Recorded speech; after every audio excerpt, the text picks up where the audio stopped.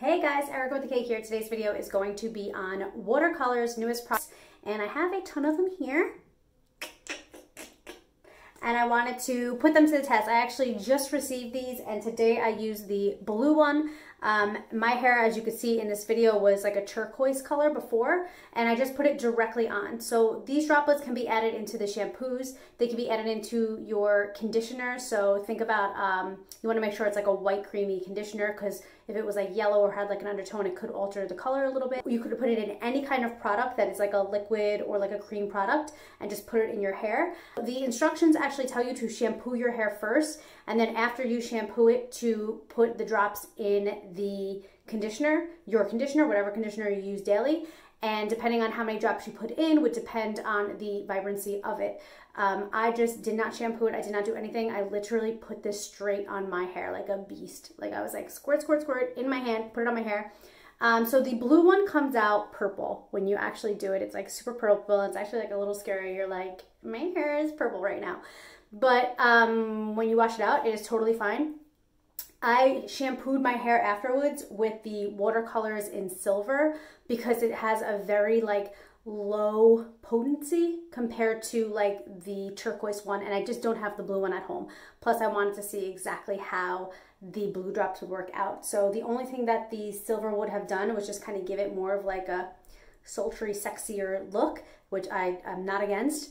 But yeah, so I did not shampoo first. I did do a shampoo after, and I didn't want to use anything that would take the color out of my hair. So I used something that I knew would kind of just deposit kind of that grayish kind of color to my hair. So this is the outcome. So again, underneath this, I had the turquoise, which I have not done in weeks. I have not maintained my turquoise color. Actually, I was using a swimmer shampoo to try to get it out of my hair so I could do something fun after.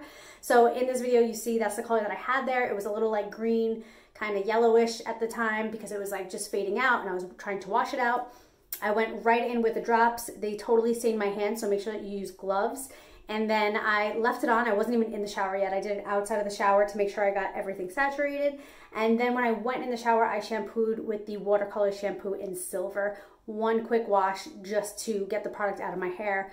And then I just proceeded with my usual conditioner. I didn't bring a bowl in to mix or anything like that, so I just did it all outside of the shower. But that is up to you. It is a super versatile product, which is awesome. So like I said, you could put it in with the Watercolor shampoos. You could put it in with a regular shampoo if you want. I would just mix that up because you want to make sure it's like completely mixed before you apply it, because you don't want it to be patchy on your head. And or you could use it straight, or you could use it in a conditioner. Again, you'd want to mix that. A lot of people have wrote on my last watercolor video and they were like, oh, can I put the shampoo with my conditioner? Because I think some people just like to put it in their hair and walk around their house and not be bothered actually having to shampoo in the shower with it and sit there with it on their head. And I never gave anybody an answer because I wasn't sure if that was okay, but now they have these base drops and you can literally put it in your conditioner and walk around your house with it. If you don't want it as vibrant, if you want it more pastel-y, put it in your conditioner, do that. I mean, I'm loving this. So that's really it. I left it on for about 3 minutes. It said 3 to 5 minutes.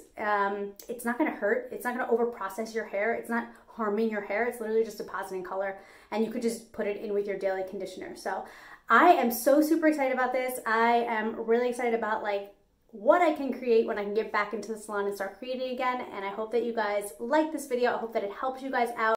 One more thing to say, if you're going to put this like straight on with your hands and you're not gonna wear gloves, make sure that you take off your jewelry. That's really important. And also, you kind of want to treat this as like a semi-permanent color that won't lose its potency when you mix it with something else. It's very similar to that, so just kind of treat it that way.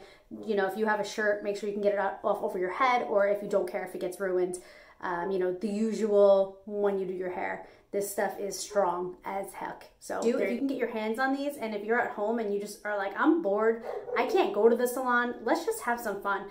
They're not permanent, so they're not going to be forever. They will wash out. Something like this is very pigmented, and I did it straight, so it'll take a little bit longer to wash out, but I'm excited to see the colors that it will transform into as it washes out.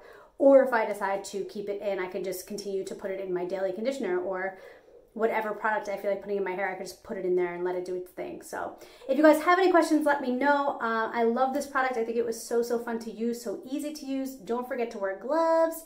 And that is about it. All right, guys, I love you, and I'll see you guys later. Bye. Oh, until next time, work hard, dream big, eat cake. Bye, guys.